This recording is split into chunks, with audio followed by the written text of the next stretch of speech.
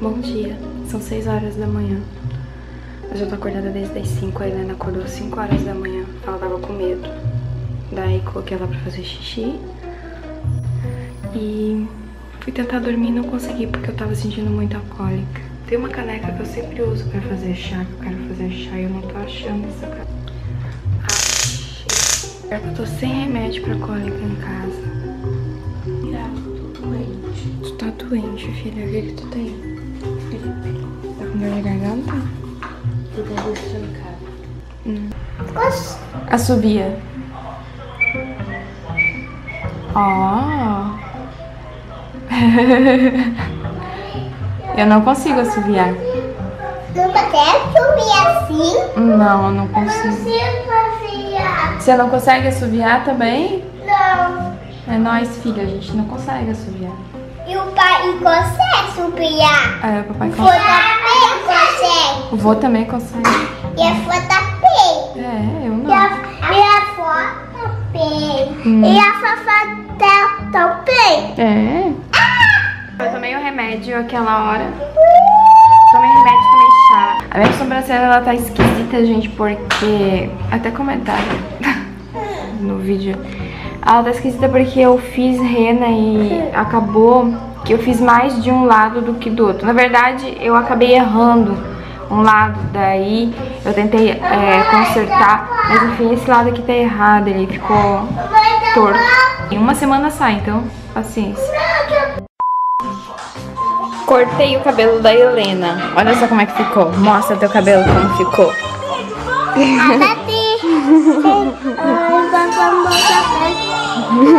Não, deixa eu mostrar atrás. Ah, tá, você quer ver, ó. Mamãe papel assim. Mamãe cortou teu cabelo e aqui, né? Deixa a mãe mostrar aqui atrás. Comprimento. Olha só. Ela tem uma papel aqui. Deixa eu mostrar aqui atrás, Helena. Ó. Ficou bem cheio de ponta que tem que tirar. Mas o cabelo dela tá bem grosso. Olha só que cabelão grosso que ela tem. Acho que o cabelo dela vai ficar igual ao meu. Levando eles pra escola. Tem que achar o chinelinho da Helena, que eles vão de chinelo hoje pra escola porque tá muito quente. Aí quando tá calor, nem adianta eu colocar tênis neles, que eles chegam na escola, a prof já tira o tênis e já coloca a chinelinha neles pra ficar mais confortável. Oi, gente! Estamos nos arrumando pro aniversário da minha sobrinha. Hoje é sábado, sábado de aleluia. Sábado de aleluia. Tá aqui. O presente da Nossa tá ali dentro, é uma roupinha e um cofrinho, né?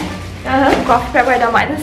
E, gente, vocês não sabem quem é que veio aqui me visitar e trouxe presente. E a minha amiga Rafaela, não é a Rafaela, minha filha, é a Rafaela do canal da Rafa. Vou deixar o link dela aqui embaixo, passando aqui, ó. Cliquem lá no canal dela e se inscrevam lá, que ela tá começando agora. E é muito legal, é um canal de vlog também.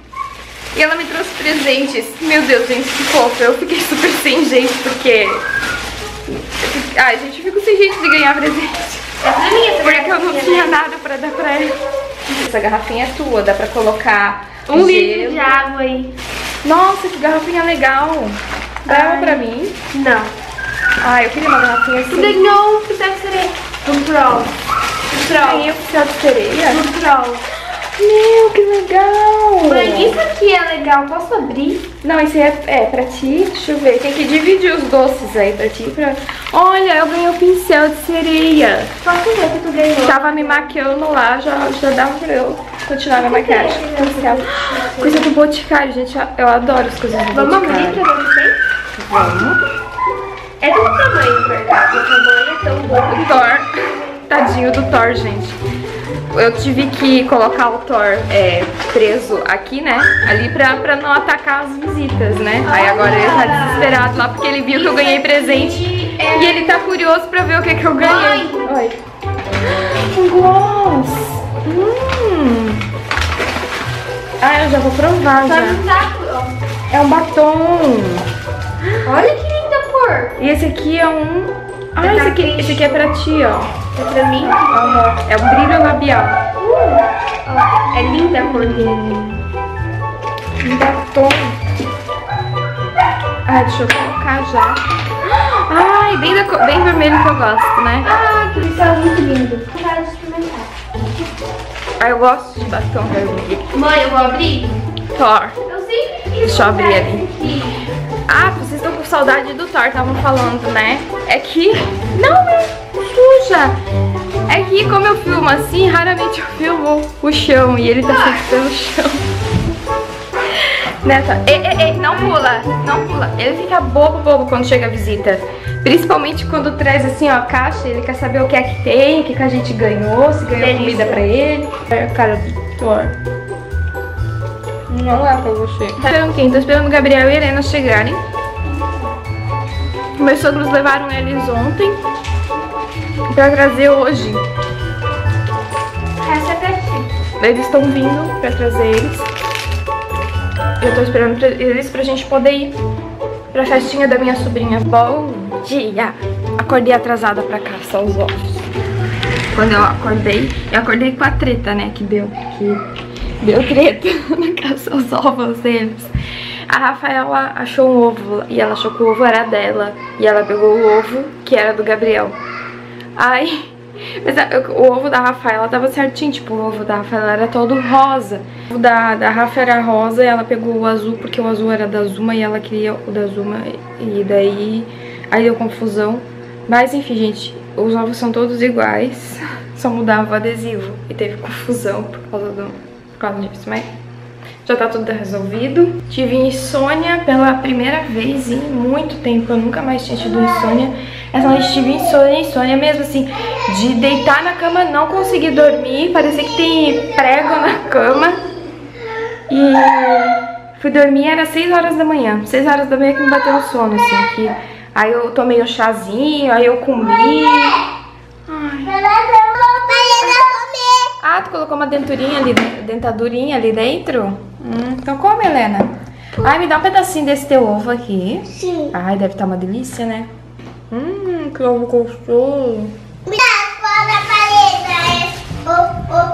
Mãe, não dá para parede, mãe. Tadinha da Helena.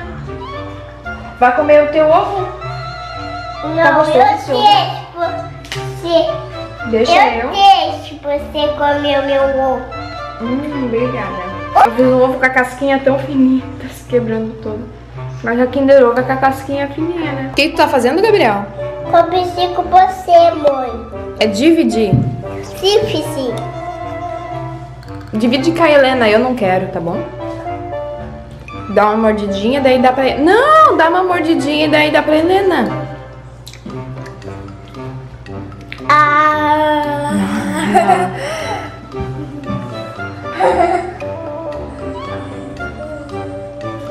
Ô, Gabriel, o que foi colocado? O Gabriel fala, em vez de dividir, ele fala competir. E o que foi colocado aqui no teu machucado? Foi? Aqui, ó, no teu machucado, o que precisa colocar? Não tô preto. Mas o que tu tinha colocado ali? Ele falava abusivo. Um abusivo. A prof colocou um abusivo aqui. Abusivo? Adesivo. Abusivo. Não é abusivo. Abusivo sim. O meu? Eu não quero. Tu vai competir teu abusivo com a Helena? Não vou. Traduzindo, tu vai dividir teu adesivo com a Helena? Ai, gente, fui contar ali pro Dann o que aconteceu ontem, né? Ai, a ração do Thor. Deixa eu ver. O que aconteceu ontem? Porque aconteceu uma coisa bem interessante, assim, bem... É que assim, ó, eu vou pro 5º mês agora de tentativa, né? Então vai fazer, eu me perdi nas contas já. Uns 5 meses que eu tô tentando engravidar e nada. Aí eu fiquei pensando, poxa, vai que eu tô indo contra a vontade de Deus, né? Que se não for vontade de Deus que eu engravido, eu não vou engravidar, né?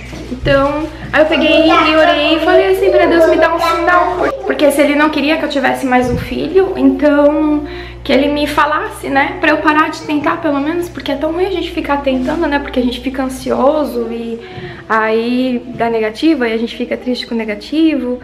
Antes de ontem à noite, sexta-feira à noite, eu orei e pedi, né, pra ele me dar um sinal. Aí no sábado, eu tava lá no aniversário da minha sobrinha, esqueci de levar a câmera.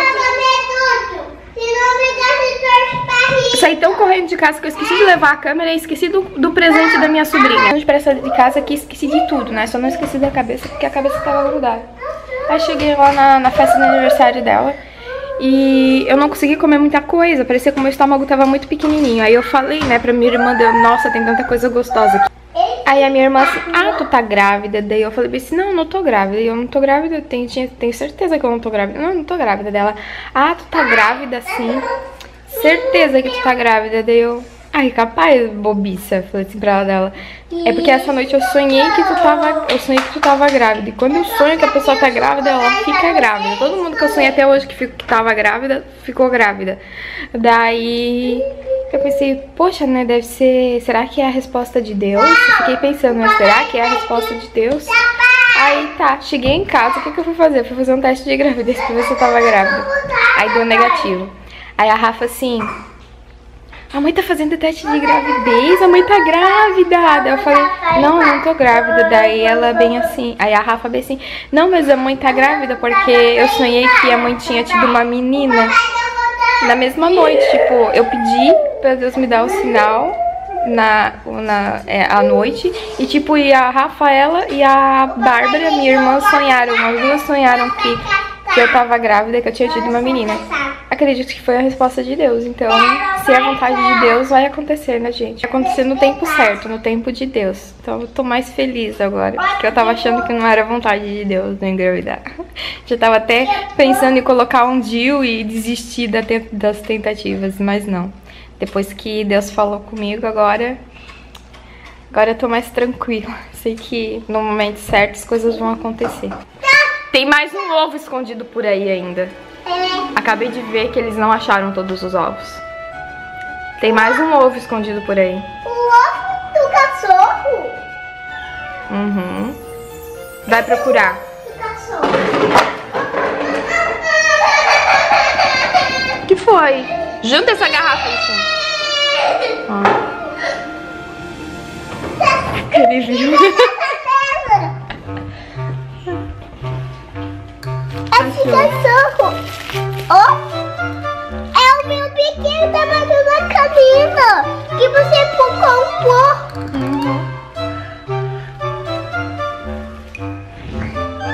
Não é pra abrir o ovo agora. Isso aí é pra...